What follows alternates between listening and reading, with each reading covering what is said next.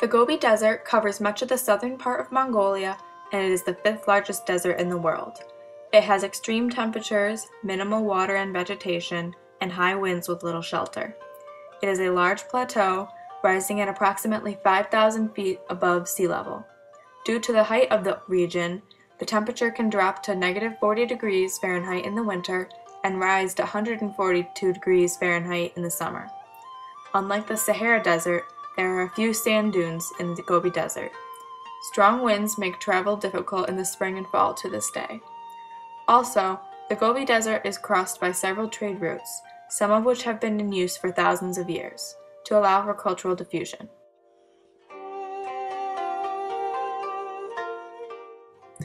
The islands or archipelagos of Southeastern Asia are another geographic feature of Asia. Physically, the islands are separated from the rest of the continent of Asia. This has affected the forward progression of the islands.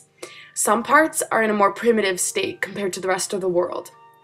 Temperatures are generally warm, although it is cooler in highland areas.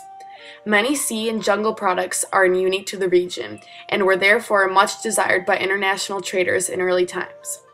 There's a lot of cultural diversity due to the scattered region. Of the 6,000 languages spoken in the world today, an estimated 1,000 are found in Southeast Asia. Manufacturing is not greatly developed due to all of these factors. The Huang He is a great ancient treasure of Asia. This river is located in the center of China. It's also known as China's Sorrow because it's good for its silt, but it brings devastating floods to the country. Huang He carries silt from Mongolia to the Pacific Ocean. It also merges with the Tangzi River, which creates a great food-producing area. The use of silt for farming contributes to planting and harvesting crops. The Huang He River was one of the main river valley civilizations that contributed to the Neolithic Revolution in Asia. This development is a significant part of Asian history because it allowed for the transition between hunting and gathering to the domestication of animals and harvesting of crops. The Arabian Peninsula is a large land feature of Asia. In general, the climate is extremely hot and arid. Most of the land is desert, which encourages a nomadic way of life for people living on the peninsula.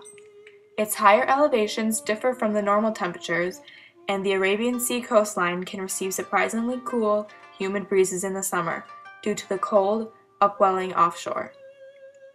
The peninsula has no thick forests, although desert-adapted wildlife is present throughout the region.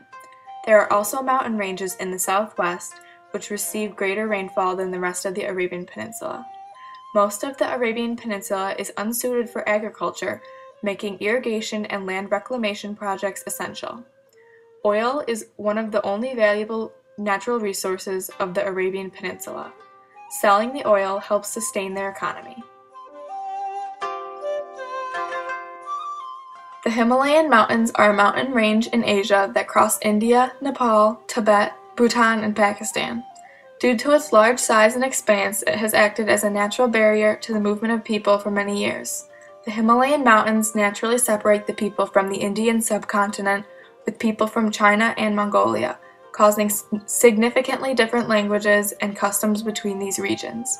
The natural barrier has also hindered trade routes and prevented military expeditions across the region. The climate, precipitation, and temperature of the mountain region depend on the altitude.